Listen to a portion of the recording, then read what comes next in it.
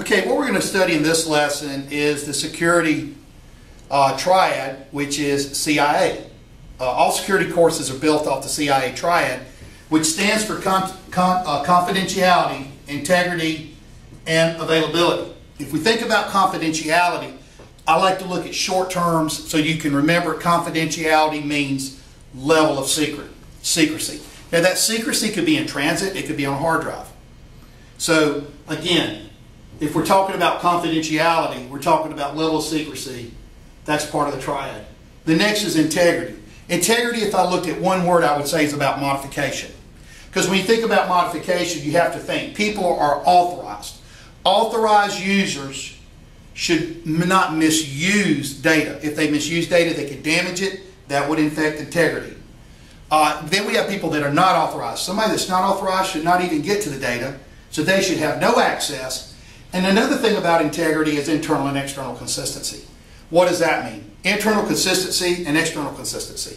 Well, if we look at Enron, this is what happens. Enron internally lied to the external folks that had stock. Therefore, they lied, the company collapsed, you have a breach of integrity. Internal and external consistency. And then we have availability. Systems must be available. If they're not available, you cannot do business. So availability, this is the triad of functionality within the CISSP course. We implement this through controls. Controls being administrative controls, technical controls, which are also called logical controls, and physical controls. Now, as we come into the next chapter, we're actually going to get in detail this. What are administrative controls? What do they do? An example would be like security awareness training and policy, so people know what should be done. If we think about technical controls, that's everything from setting up firewalls to encryption, so there are chapters that cover that.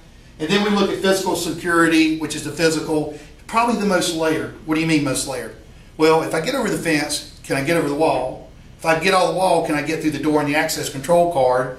If I do that, can I get by the guy in the guard in the hall? If I get by him, can I get in the next door? And can I get in the safe?